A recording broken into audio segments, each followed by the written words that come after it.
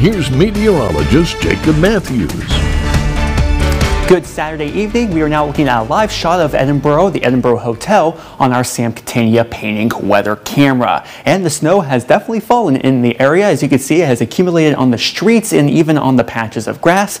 Looks like a trace right now, which is a measurable amount below 1/100th of an inch because all of the snow has been blowing around, but it is likely to accumulate a little bit more for tonight and into tomorrow. Now let's go up north a bit to Peach Street on our tower weather camera. We can see traffic is now fair inbound and outbound, but still seeing snow out in that area as well. Snow showers continue, mainly lake effect, Chautauqua County as well as Ashtabula County, even down into Cleveland, but we can also see much of the snow extending out of northwestern Pennsylvania and into central parts, including State College as well as Altoona, and we're still seeing bands of lake effect snow showers flowing along with that cooler air from the center of a low pressure system, still affecting the Great Lakes region. High wind warning until later tonight at 1 a.m. for Erie County and a little later for Chautauqua County. Still expecting wind gusts 50 to 60 miles per hour for tonight, mainly this evening and early tonight.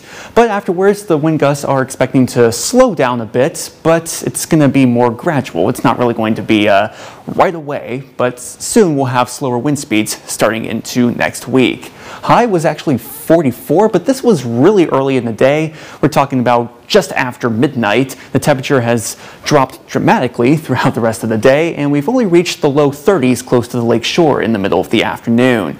And for liquid precipitation, we've reached 0.2 of an inch, bringing the total up to 1.47 for the month and the year. Now let's take a look at temperatures. Slightly warmer near the lake shore, but that's not saying much. Only 26 from Dr. Tom in Niagara Pier and from Joe out in Northeast, 23 from Lori in Edinburgh, and 24 from Liz in Corey. Now if we go out to Warren County, we're seeing 25 from Warren as well as Youngsville, 24 out in Chandler's Valley.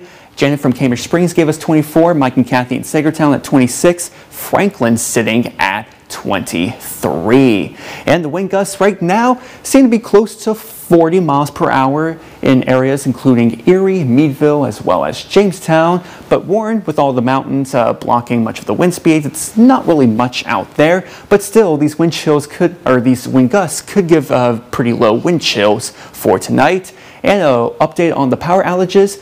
We're now at 1,000 for Erie County, so we've seen some improvement. Only 200 for Crawford County and 100 out in Chautauqua County. And here's a look at what we are expecting in terms of snowfall amounts within the next 24 hours. 1 to 3 inches over in Erie County and most of Chautauqua, but if we go closer to the lake shore, it may actually extend a bit more down to Chautauqua County. We're talking 4 to 6 inches, if not a little more. And for the rest of the region, we could see 1 to 3 inches Warren and Meadville, but just further south along I-79, maybe up to a coating to 1 inch. And we're still seeing that low pressure system trying to make its way out of the country right now and out of the Great Lakes region. High pressure is trying to make its way into our area, but we're still dealing with snow showers for tonight and tomorrow. It's mainly going to be in the form of lake effect, with the lake shore still being slightly warmer compared to the inland region, but it's still looking very cold. And with that, we could see that band trying to make its way into Chautauqua County,